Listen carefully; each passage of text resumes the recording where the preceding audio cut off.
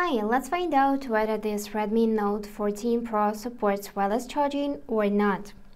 So for that, I need to take my wireless charger, and as you can see, it is working.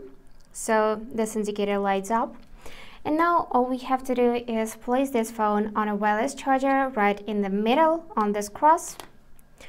And we can try to move it a bit, maybe rotate, but unfortunately, as you can see, we got nothing, so no charging indicators.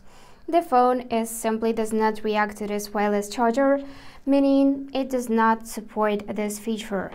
But if I just take this USB-C cable and plug it in the phone, then you can see this information: quick charging and battery percentage, meaning that the phone is currently charging. So the answer is no. Unfortunately, this Redmi Note 14 Pro 5G does not support wireless charging feature. And that's it for today. If you found this video helpful, please subscribe, like and comment. And I wish you all the best. Bye bye.